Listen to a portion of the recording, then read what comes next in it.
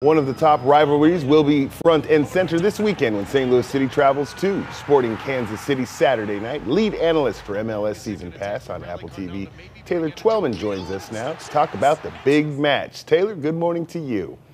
Good morning to you in St. Louis. How you doing? We are good, and we're excited for this big match going down with Sporting KC. So how far are these two teams apart in the Western Conference standings?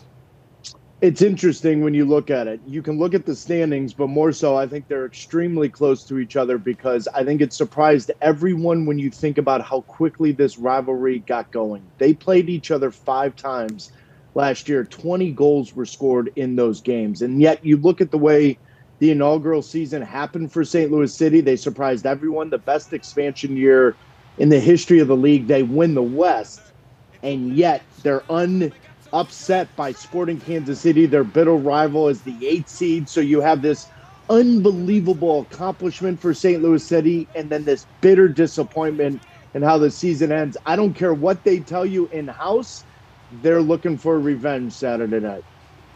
I think we can agree with that in-house that there's some revenge to be had. What type of impact has City SC made on the league since joining?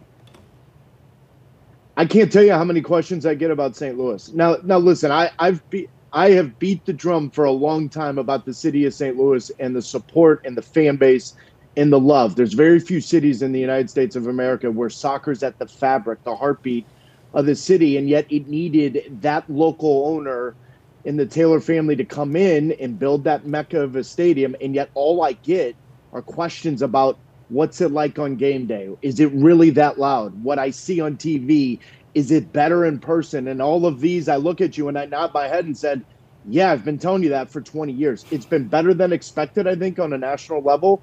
But you got to remember, on Apple TV, all of our games are broadcast in over 107 countries. There's no blackouts.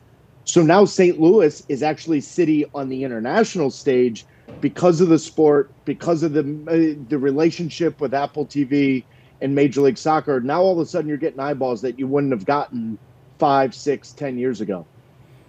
What's it been like seeing the growth of the league firsthand and the sport here in North America?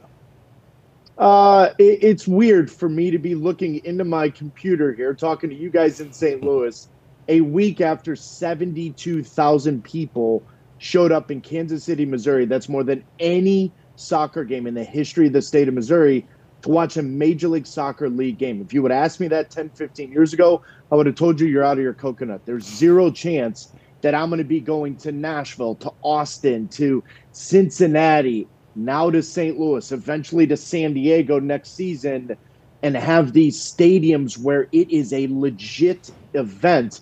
See, when I played in this league, we felt like the ugly stepchild. There was 10, 15,000 in a 65,000 NFL stadium.